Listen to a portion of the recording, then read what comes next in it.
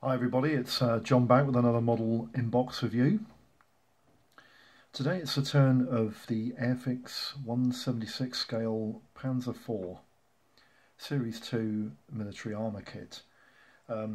It's a nice image here of, I believe this is Black 413, which is actually a tank in the Bovington Tank Museum.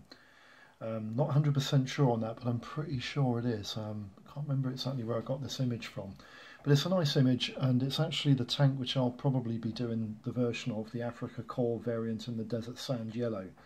And it'll be just like this, only mine will have number Black 216 written on it, as per out of the box. So we're going straight into the boxing history. The kit was originally released in 1971 on a Type 3 red stripe box.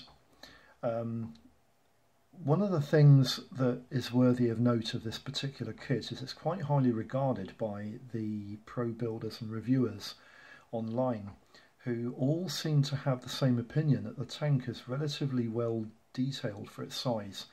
It's quite accurate as well for an the Airfix kit is actually quite accurate amongst its competition, but it is a little bit of a tricky kit to build and not one that they would recommend as a first armour kit, because of the number of small parts in its chassis and the build-up of the chassis and the road wheels and drive cogs and all the rest of it. The kit is actually it's not a basic kit to build, but they do highly regard this kit and it's well respected by the professional community. So that's 1971's release, red stripe. I like the fact that the Airfix 00 scale was still in the scroll form here and they hadn't come up with their planetoid sort of circular logo yet. That's 1971. The kit was released as well by MPC the year after, in 1972, as a Rescue at Dunkirk diorama set, which involved different decals and a different paint scheme for the Panzer IV and some British infantry to reenact the Dunkirk, if you like, the Dunkirk scene in a diorama set. And this was released through MPC's American agent for Airfix. This kit is quite rare now, and if you manage to get a hold of one of these, they're not as expensive as you'd think at the moment, but they probably will appreciate in price quite well. So that's the Rescue at Diorama set, 1972. And then in 1973, Airfix re-released the kit in the Type 4 box. Exactly the same same artwork. Again, it's in Africa Corps colours, probably fighting somewhere in North Africa.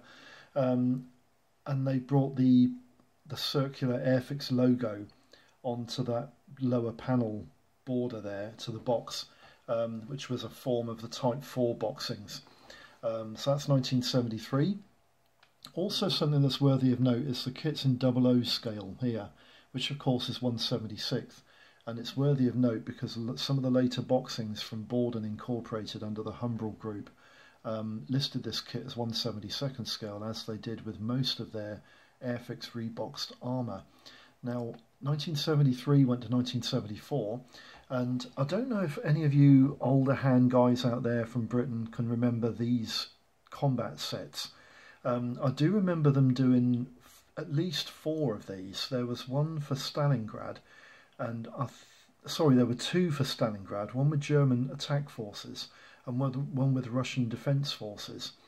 And the Russian defence force had a Yak 9D and I believe a T-34 tank, and the German attack forces had the Series 1 Airfix Messerschmitt 109G and the Panzer IV kit with some German infantry. I think the Russian defence set had Russian infantry, but they also did an El Alamein set, which I'm sure featured a Grant tank. I believe it was a Grant tank, and the German tank I think was a Panther in the North Africa campaign, and the 2 aircraft involved in that I think were a P-40 Kitty Hawk, and for the German Air Forces, I can't honestly remember, but it probably would have been either a Focke-Wulf FW-190, possibly not actually, possibly another Messerschmitt. Not 100% sure on that. But they also did the the Overlord set. I'm pretty sure they did an Overlord set, British forces, with a Spitfire Mark 9, a Churchill tank, and a Tiger, and I think it was another Messerschmitt. I'm pretty sure it was another Messerschmitt G6 in that set as well. So I'm pretty sure they did 6 sets, but I do remember buying this set, the Stalingrad German attack forces, and the Russian set with the T-34. That definitely had a Yak 9D. I don't distinctly remember it. And these sets are they're getting quite collectible as well. And again, they're not as expensive as people would think they are. They're still quite abundant, but they are getting rarer and collectible. So that's 1974 with the Stalingrad German attack forces, and that featured the Panzer IV, of course. 1978 saw the planetoid label here on planetoid Airfix logo with the Panzer IV tank in white insignia, and again it's marked HO00 model kit, which lends it to 1/76 scale. This kit was released in 1976. This is a Type 5 planetoid logo box, and then the kits were released by Borden Incorporated under the Humbrol Group, and a lot of the Series 2 armour and a lot of aircraft kits were released in what was called the blueprint style boxings. And I quite like the blueprint style boxings, but I always found it funny that what they were sat on usually had nothing to do with the tank. Well, in this case it's actually sat on a map, which is sort of away from what they used to come up with. Now, I'm not quite sure what happened here, because in 1983 the kit was released in this style box, and in 1986 it was released in this style box as well. I'm sorry about some of the pictures, but some of the pictures are quite difficult to get a hold of. But this style box, I think, is exactly the same as the other style box, but the kit wasn't on the shelves for about a year, maybe a year and a half, and it was reintroduced in 1986 with the blueprint style boxings again. But again, it's sat on a map here. You can see that clear as day, which is interesting. The other thing that I find interesting about this particular image is the builder of this tank hasn't put the spare road wheels in this tray, which is what this tray was built for on the Panzer IV. It would have stored 2 of these wheels, and these spare wheels come in the kit, but he hasn't put them on this particular model for display, which is interesting. 1986 went to 1987, and Humbrol Group started to release a lot of their models in what I call the white border boxing style. It's like a picture frame in white with the massive Airfix logo. And something that goes away here, yes, the kit's in Series 2, but it's clearly marked by this company as 1/72nd. The kit is not 1/72nd, it's 1/76th, which is interesting. So that's 1987. Again, in 1994, it was released with a similar style boxing, but this time incorporating flying hours. The box is virtually identical in every way except for the flying hours embossed on the box itself. 1994, then went to 1995, and this is actually the boxing that I have the kit in. And it's marked, clearly marked 1/72nd scale. It has flying hours on the side of the box. You can just see them there. And they're definitely on the side of my box as well, and it's marked skill level 3, and that is because of the complexity of the chassis, and you'll see that when you have a look at the instructions and the parts in a minute. 1995 went through to 2005, and this was when I think they were called McGovern and another partner he had, who were an Irish couple who purchased they purchased Humbrol Group lock, stock and barrel, and introduced a lot of other kits into the Airfix and Humbrol range. But the way you can tell is that they started to put like the swirling lower border in silvery and white sort of trim, and also the kit is marked with Panzer IV in yellow and tank in black. The serial number is clearly marked there, 02308, and there's a reason why I'm pointing that out, because you'll see in the next rendition boxing that was changed, but they've reverted back to 1/76 scale, which is correct. The kit is definitely 1/76 scale. Another thing about this particular style of boxing is that sometimes this word Panzer IV might have been printed in black and the word tank may have been printed in yellow. They often switch these 2 colours round on this style of boxing. So that was 2005. 2008, exactly the same type of boxing, but they reintroduced a new serial number by adding an A prefix to the serial number here. But everything else is exactly the same. 2008 then went to 2012 when Hornby Productions released this kit in their red bordered boxes. And one of the things I quite like about the Hornby release is that you can get the tank in two completely different versions. Don't get me wrong, you can get the tank in two versions with all the previous boxings, but in this case you can get an Eastern Front variant in tank grey and an Africa Core variant in desert yellow. In all of the previous boxings of this kit, you could only get it in desert yellow Africa Core colours, but you could still get the AUS F1 with the short-barrelled howitzer, or the AUS F2 with the long-barrelled anti-tank 76mm guns. So that's 2012. The model was again re-released in 2018 by Hornby Productions, but this time as part of their Vintage Classic series. You can actually buy this kit on the shelves in your local model shops now under these guises of Vintage Classics. And I like the idea that Hornby are bringing back some of the older kits, which may or may not have been on the shelves for a long, long time. The Panzer IV wasn't one of these kits that wasn't on the shelves, but they are bringing into the Vintage Classic series a lot of models that Airfix just haven't released for years and years and years. It is worthy of note that if you look on their website at the moment, they're bringing 4 aircraft kits, which I'm quite interested in getting my hands on. One of them is a Savoyard Marchetti SM-79. The second is a P-61 Black Widow, and they're also releasing the Domini T-Mark 1 and the Handley Page Jetstream as Vintage Classic kits, so it'll be nice to see them. I think they're coming sometime in October to November time later this year. So that's 2018, that's the vintage range, that's the modern day release. You can find this kit on the shelves in the shops in your local area now. There's a nice image here of a Panzer IV AUS F2 in, I think this is in European colours. And this is the kit that this is the version of the kit that I'll be building the F2, but mine will obviously be in the Africa Core Desert Sand colours. So what I'd like to do now is quickly bring the camera down to have a look at what we're actually viewing, and this is what we're viewing here. Here we go. Let's bring that up to there. Let's take my pen out of the way a little bit. Sorry, I've got a bit of a frog on my throat. This is the I think this was the 1995 release with the kit in, I think this was the latter stages of Borden Incorporated and Humbrol Group releasing boxings. And there's the flying hours that are on the side of the box that I mentioned earlier. The kit is marked and boxed up as 1/72 scale, but it isn't, it's definitely 1/76 scale. Kit is definitely moulded in 00HO scale. I want to just take this tape off the bottom of the box here and put all this stuff into here and just go through the packaging and everything in the correct order that I normally go through them with. Right, first of all, this is just a little bit of nostalgia. You've got a compliment slip here, but it's actually a join the official Airfix Modelers Club form. And it's interesting there that the subscription annually was £12.99. Now, I remember being in the Airfix Modelers Club a long, long time ago in the 70s.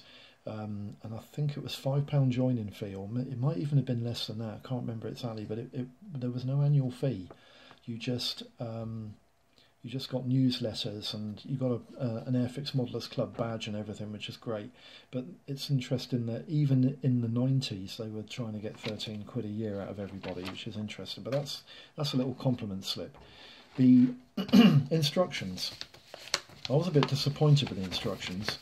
They're A4 size, but they just shout at you that they're photocopies. They are definitely photocopies. I think there's a master back in Airfix in the 90s, and I think they just put that in the photocopier machine and just zapped off maybe a couple of thousand copies to put into their model boxes before they were sent out to the shops. You've got the typical usual stuff Airfix give you on their instruction leaflets. You've got on the front page, description of the kit, the serial number, and then there's some information, history and stats in 5 different languages, which is quite nice. General instructions listed under there, and then you've got some special instructions and keynotes and keys for the instructions of the kit as to what to do, when not to do, how to do, usual stuff.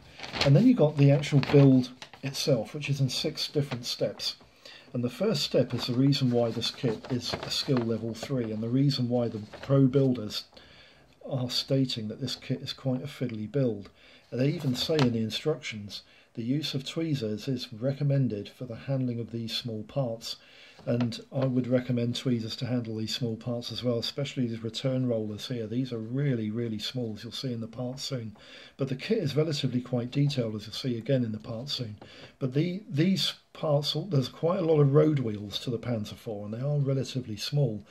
And the other interesting thing about them is that the drive sprockets that go on the front of the chassis sides and the rear idler sprockets that go on the back are actually in 2 separate parts, and they're both handed, so you have to make sure that you get the parts glued to the correct parts and that they're adhered to the correct side of the chassis.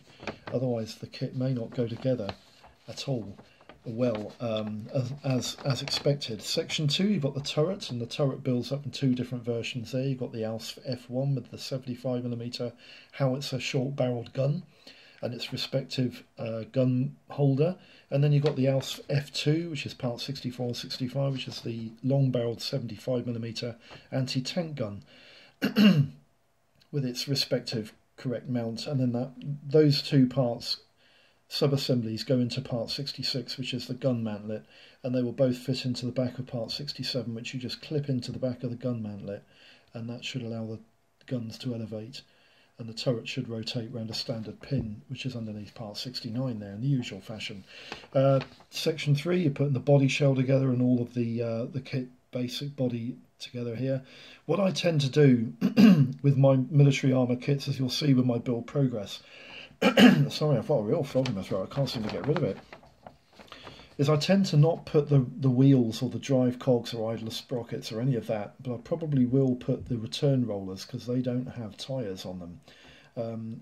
I'll be putting all that on after I've painted the sides of the chassis to get a decent finish on the sides, and then you'll put the body shell together, and then you'll put all the road wheels and the drive sprockets and everything on as an afterthought at the end of section 3. Section 4, you've got the back panel there with I think it's an exhaust pipe and a jerry can, a few other fittings there that go on the back. And then in section 5 you're putting the front fixtures on, and there's those 2 spare road wheels there that fit into that side pannier, which is quite good. Machine gun and spare track go on the front of the lower glacis there, and some lights, and the driver's hatch, and I'm not sure what the other hatch is, it's probably a machine gunner's hatch. And then in section 6 you're basically just clipping the turret into the top of the hole and adhering the tracks to the wheels. It's marked there, do not cement, but they usually recommend that you heat treat the tracks, but I tend to staple them. But I might have a go at heat treating these because there's no side panniers to hide the staples, which is a shame. So that's the instruction, the method of instruction covered on the instructions here, and on the back you've got a clearly defined paint guide and transfer ID locator. And there's only one variant here, which is the Africa's Core, but you get 2 different guns for the ALS F1, which is the short-barreled howitzer, or the ALS F2, which is the long-barreled anti-tank gun. And it's painted in 83 buff. I tend to do my tanks in a slightly different colour to that, but we'll have a look, see what that colour looks like. And matte black for the tyres. Well, I tend to use tyre black from the Tamiya range, acrylic range, which is, I think, a better colour for that. The transfers. Try not to laugh. The transfers are one of the things that the pro builders give negative feedback on this kit for, because the transfers, as you can see, are pretty basic and they're pretty pathetic. Basically, it consists of 3 crosses, 2 sets of numbers, and an Africa Core insignia there in white, which is a palm tree. And although the transfers are they're quite defined, they're quite good register, and they're quite thin. You know, the backing film's crystal clear. There's not a lot there, is there? I think decaling this kit will take about 2 minutes. So that's the transfers. They seem okay. The vinyl tracks are much of a muchness, but again, there's another issue with the vinyl tracks, which a lot of the pro builders have put on their reviews. Apparently, the holes in the vinyl track, which you can see here, don't line up with the drive sprocket on the front of the chassis, and they recommend you sand down the majority of the drive sprocket's teeth that go into the track to allow the track to go around the drive sprocket properly. Now I will be test fitting this track to see if that's the case, and if it is, I'll be doing just that. But it's basically much of a muchness for a vinyl track. Now then, the parts. I'm not going to go pedantic with the parts here, but that's the number of road wheels. There's quite a lot there. The detail on the actual idler sprockets there is quite good and quite crisp, isn't it? And then you've got the chassis, and they're quite nicely detailed as well. They're quite nice parts. Quite a nicely detailed and crisp kit. There's very, very little in the way of flash or burrs and bits and pieces to remove on this kit. And even the muzzle brake on the end of that 75mm anti-tank gun is pretty clear and crisply moulded. I like the look of that too. It's a shame they didn't drill the end out, but you can always do that yourself. Give it a bit of extra realism, which is nice. This track has given me a bit of grief. There we go. The second sprue, there are 4 in all, comprises of some detailed parts there. You can see some jerry cans, quite nicely moulded, and the body shell, upper surfaces of the body there, that's quite nicely moulded as well. The commander's cupola, that's nice and crisp and nicely moulded. Quite like the look of that, so those parts look quite good too. The upper surfaces of the body here, there's not a lot to write home about the underside, but there's quite a bit that's going on there with the upper side of the body. The radiators are nice and crisp and clear. The grills, they're the grill vents for the engines. The back panel there is again nicely moulded. It's a nicely moulded part. Pro builders find this kit actually quite accurate in shape as well as detail, and they like this kit. It's quite highly praised. Spare track there, that's an injection moulded part, and there's 2 of the vents that go on the side of the tank for the engine vents. And then on the back you've got the pannier, that's the lower part of the pannier, goes on the back of the turret, quite nicely moulded, and there's some other features and parts and bits and bobs. I think you'll agree with me that there is very little in the way of flash on this kit, and when you think that this kit is a 95 issue, it means the model's 24 years old. The model was 24 years old when this was put out. The drive sprockets there, I want to show you the drive sprockets because they're really nice. I like the look of those. They look the part. Crisp mouldings, very, very nice, very nicely moulded. And there are the return rollers, and though they're small, I mean that's my hand, they're quite small, they're nicely moulded, very nicely moulded parts. Very nice kit. Very impressed with the parts in this kit. They look fantastic. And that's the top of the turret. Again, I don't have to go pedantic with that, but it's quite nice, isn't it? There's no shell texture to the kit whatsoever, but it is nicely moulded. It's crisp. There's no flash. It's a nice looking kit. It's nicely put together. I like the look of that. So we'll put that there, and we'll just quickly go into what I call the gumph to read out and give you the options and costs and stuff. And there's quite a bit to the options and costs, but I'll go through them as quickly as possible. The kit itself is an Airfix Panzer 4 in Series 2, moulded in 1/76 scale or 00HO scale, and carries a serial number of 02308. There are 2 versions in this kit, one black 141 Panzer 4 Ausf F1 serving in North Africa 1941 with the Africa Corps, and one black 216, a Panzer 4 Ausf F2 serving in North Africa in 1942 with the Africa Corps. The kit's dimensions are about 3 inches long by 1.5 inches wide by 1 1/8 inches high, and there are 99 parts on 4 sand coloured sprues and 2 vinyl track parts, producing 101 parts in total. Now the options and the costs, they're quite varied in some of the scales, so I'll go through them as best I can. In 1/350th scale, yes I did say 1/350th scale, Aoshima build a twin pack kit comprising of a Panzer 4 and a Panther tank. Again, no prices available for that, but these 2 kits are quite highly praised by the the pro builders community for very small scale diorama sets, and also there's a kit available in 1/285th scale. Again, this is highly praised, from Micro Armour, and this kit is a Panzer IV Ausf F. Again, no pricing available for that either. In 1/144th scale, there are two kits available from two different companies. One is a Dragon offering of a Panzer IV Ausf F2 under Hornice in a double pack. No pricings available there. And Ferry Kikaku do a very comprehensive boxing of a Panzer IV 1A, a Panzer 1A, a Panzer 1B, a Panzer 2, two Panzer 3s, a Panzer 4D and a Panzer 4A.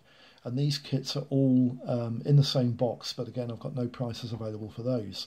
In 1/100th scale, Atelier Infinite do a Panzer IV Ausf H, again no pricings on that, but for £4 to £5 you can get a Panzer IV Ausf D or another box of Panzer IV Ausf F from Zvezda for about, again as I said, about £4 to £5.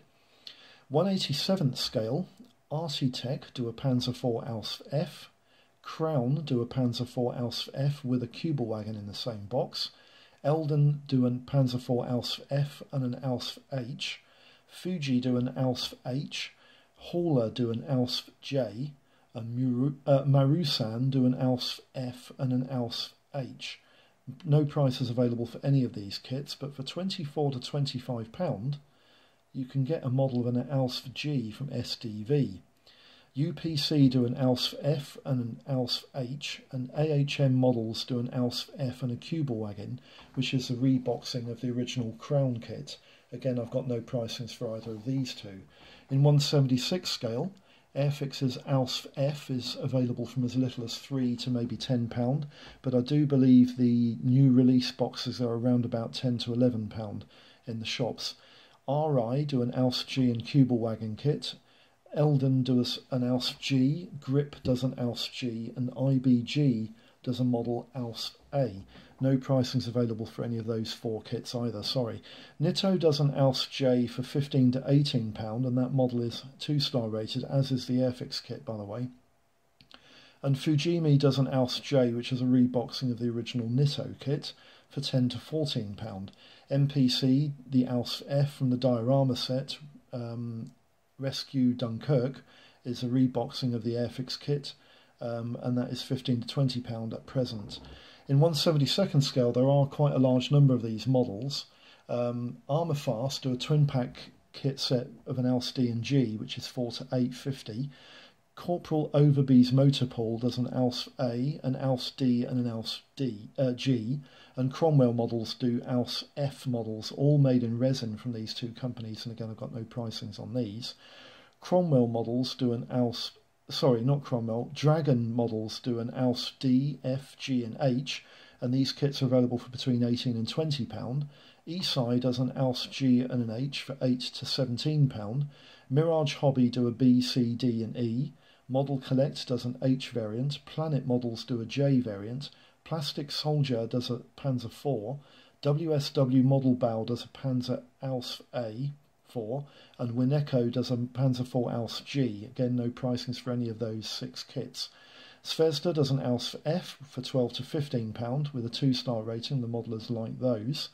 And Aurora Panzer IV is the reboxing of the Esai kit, as is the Ertel Ausf G. No pricings on those. And Gunzai Seo does a Panzer IV, which is the reboxing of the Esai kit as well. No pricing for those. Hasegawa reboxed the Esai kit as an Ausf F, G and H for about £10 to £18, as is the Italia's Ausf F and H version, which is a reboxed Esai kit for about £10 to £18. Now Platz released an Ausf G, an Ausf F and an Ausf H in their Girls in Panzer range, which are reboxed Dragon kits. Polystyrol does an Ausf G, which is a reboxed Esai kit. Revell does an Ausf F, G, H and J as in separate boxings, which are just reboxed Esai kits. And Soldat does an Ausf H, which is a reboxed Esai kit. No pricings available for any of those four. In 1/50th scale, there's quite an old model offering from Crown of a Panzer IV, no pricings available. And in 1/48, Bandai does an ALF D and H, no pricings on that.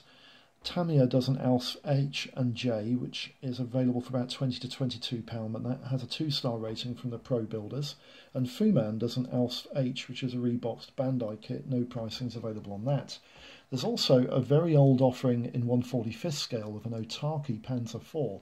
No pricings available on that, but that kit is quite old and I'm expecting it to go for in excess of 50 quid. In 1/35 scale, there's a number of kits, one from Academy of an ALF H and J for £18 to £25.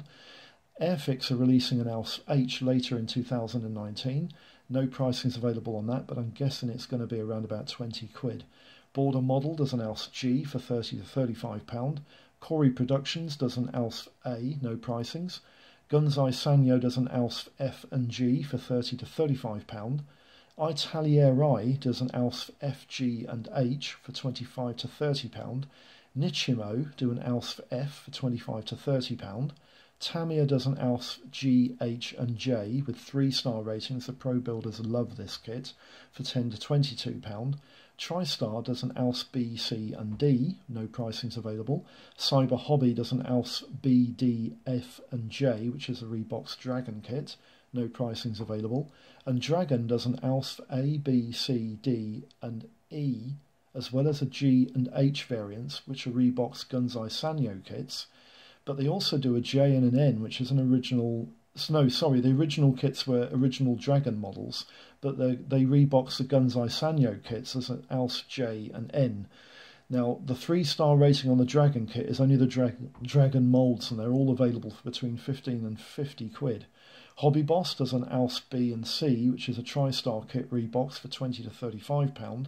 Italieri does an ALF F, G and H, which is a reboxed Italieri kit for £8 to £30. Model List does an ALF H, which is an Academy kit. Platts do an ALF D, which is in their Girls in Panzer range, which is a reboxed Dragon kit. Revell does an ALF H, which is a reboxed Gunzai Sanyo kit. Tomy does an ALF F and G, which is an Italieri kit. And Testers does an ALF F, which is a reboxed Italieri kit. No pricings available for any of those 5, but for £25 to £35 you can get a 3-star rated reboxed Gunzai Sanyo kit from Zvezda of an ALF E, F, G or H. 1/32 scale, there's another old offering from Monogram of an ALF F. No pricings available on that, but it has got a 2-star rating and the pro builders quite like that kit too. In 1/30 scale, Bandai do an ALF G for £40 to £45, and Amai do an ALF G, and Nichimo does an ALF G and H, but no pricings are available for those 2 kits. Tamiya does an ALF J, no pricings available in 1/16 scale, and Trumpeter do a 1/16 scale kit of an ALF F, H and J, no pricings available for that either. And then you have in 1/15 scale the Amai ALF F2 and the Bandai ALF F2, which is a reboxed Amai kit, no pricings available for that. Now then, the conclusions. The kit has really nice detail and neat fitting parts, and it's fairly good accuracy, and this kit is well recommended by pro builders. It can, however, be a little fiddly when constructing the chassis and wheel assemblies, and the vinyl tracks are very old school. I would recommend this kit, and it's fairly cheap, and Airfix have just featured it as a vintage series release, so it is easily available.